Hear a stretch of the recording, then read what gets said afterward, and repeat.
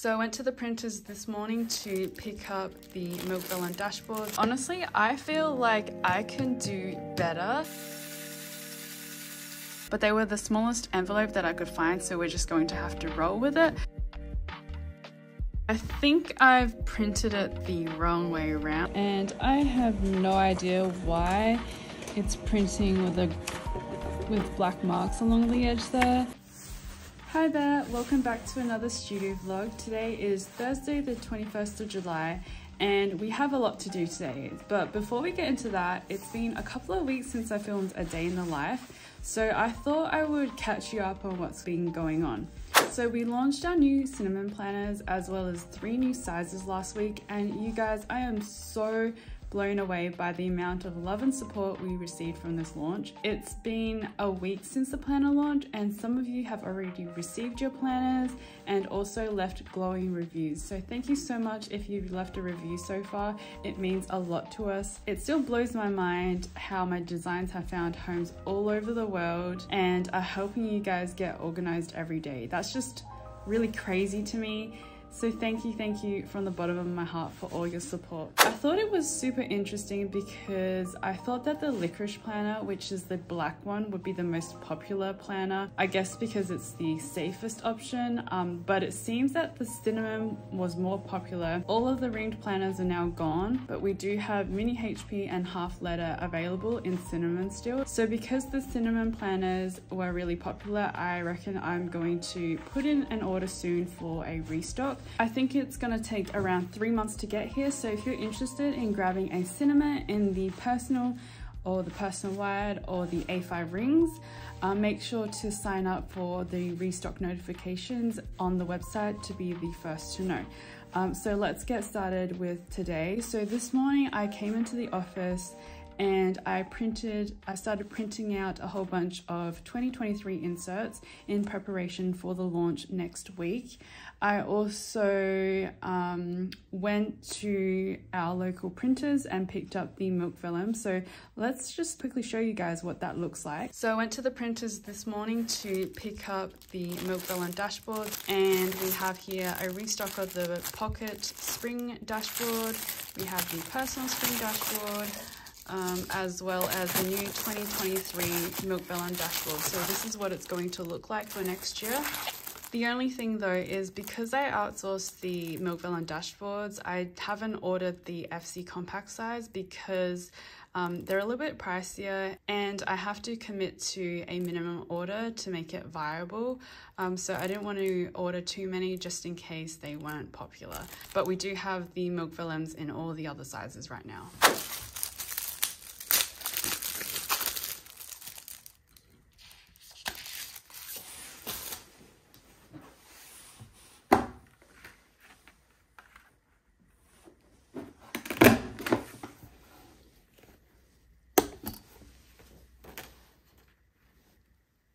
Okay, so this is how the milk vellum dashboard looks in our planner, and I am in love with how it looks. I'm really happy with how the redesign turned out for the new year on one page dashboards.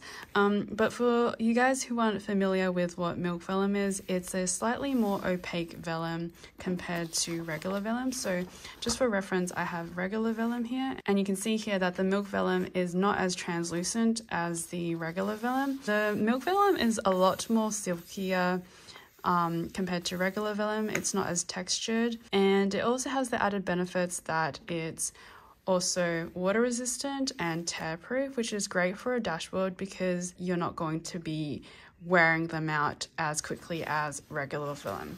So I'm really happy with how this turned out. We need to get started with the day. So let's flip to today. So as I mentioned, today is the 21st of July. It's a Thursday. Here's my to-do list for today. So this morning I spent designing some of the 2023 inserts, and I also ended up printing them while I went out to go pick up the milk vellums. So I picked up the milk vellums, and I also did like emails and comments this morning, so those have been ticked off. So today I have to work on printing packaging for my journaling cards, which are for the subscription box. So Subscription boxes are getting shipped out in about a week and a half now. So the last thing I need to do is prepare the journaling cards that are going to be included in the next box. Before I prepare and pack the journaling cards, I need to design the packaging for them. So we're sat here in front of all of the journaling cards, and this is what the journaling cards are going to look like for 2023. So in the past, I would have just stuck the set of journaling cards into the plastic bag like so, sealed it up and put a sticker on top. But I've been thinking about ways to be more eco-friendly and sustainable in my business. I think other small business owners can relate when I say that as a business, you do generate more waste than the average person. For example, I order my supplies online, and when they arrive, they usually have filler material, and I also end up with the empty boxes at the end. And as you can imagine, when you have a business, you're constantly ordering things every single week. So if the filler material is in good condition, I'll usually try to keep them and reuse them when I ship out wholesale orders or sell things on Facebook. And another thing is, if you use labels in your business, you always end up with the backing of the label paper, and that ends up in trash. But if I don't use the stickers, my packaging wouldn't be branded. So in a business, there's always a fine balance between having pretty packaging and being environmentally friendly and reducing waste. We've switched to water activated tape for our packaging, which is made from paper, but seriously, don't let that fool you, because I've tried cutting boxes that were sealed with this stuff and it was actually really hard. In the instances where we need to use clear tape, such as our subscription boxes, which are down there, we use this Landfill biodegradable tape that we got from Officeworks, and if we have brown cardboard boxes, we use this brown Kraft Tape. But honestly, I feel like I can do better. I know that my business is far from perfect in terms of sustainability and being eco-friendly, but I am making it a mission to implement changes over time to make my business less wasteful. So instead of packaging all of the journaling cards in cello bags, I found these envelopes from Officeworks. So these are just plain white envelopes that I grabbed, and they're, as you can see, a little bit larger than the actual journaling cards, which means that the journaling cards can shift around, but they were the smallest envelope that I could find, so we're just going to have to roll with it. And the good thing about these envelopes that I noticed was that they don't have the adhesive backing like a lot of envelopes do, like the peel and seal envelopes. All you have to do is just lift that up, close it, and I think it should be ready to seal. So this morning I designed the journaling card packaging, and when I was designing it, I kept in mind that I wanted to have the picture of what the journaling card looks like on the front, seeing as the envelopes are not transparent compared to the cello bags and you can't really see what's inside. And I wanted to make sure that there was a SKU code, so whenever someone else is picking the orders, they know exactly what it is. So we're going to go ahead and try to print this off and see how it goes. So upon loading the paper into the paper tray, it appears that the envelope's a little bit too skinny for the paper gauge, so that might cause an issue when the paper's getting fed into the printer. It might shift around like that and print crooked, but we're going to see how it goes and see if it prints. Okay, I think I've printed it the wrong way around, so I think I have to actually put the envelopes this way to make them work, but I need to figure something out to make sure that it actually prints straight, because I think it's going to shift around as the paper grabs it because it's not being aligned by the paper gauge. So I'm just going to try to think of how to straighten it. So what I just did was get the envelope that misprinted and folded that a couple of times, as well as some scrap paper, and then I just got some duct tape and then taped it onto the side to help fill in the void. So now we are going to hit print and hope it works.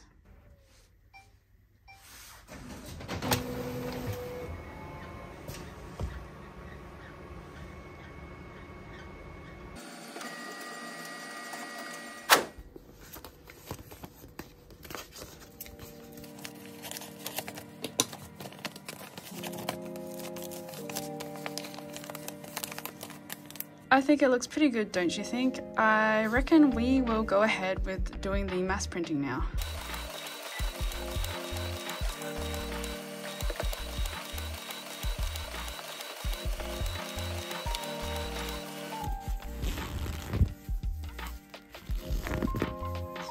Okay, so I've got my stack of envelopes which I'll be using for the packaging for the journaling cards, and now it's time to assemble all of these journaling cards into sets.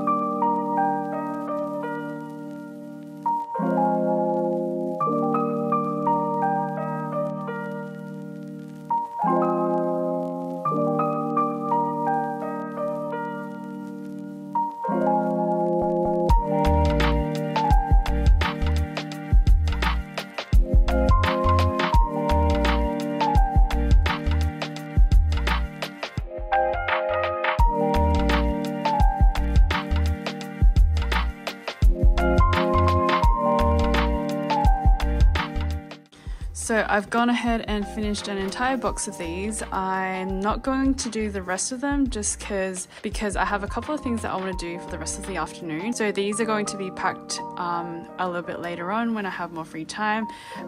This should be enough to tide me over for the subscription box in the meantime. And yeah, we'll get on to the next task.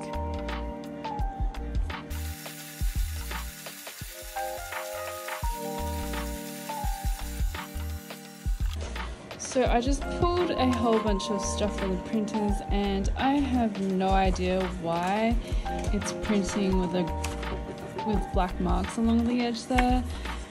This is a little bit concerning as this has never happened to me before, so I don't know what's wrong. It looks like this stack of inserts is fine. I just don't know what happened here.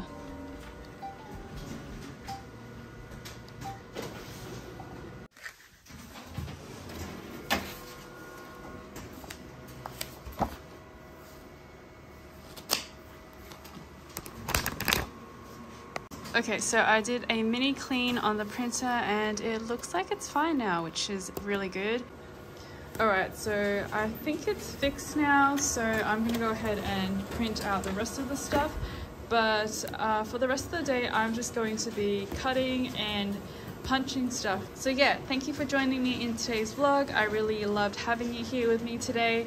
I hope you have a lovely day, and until next time, bye!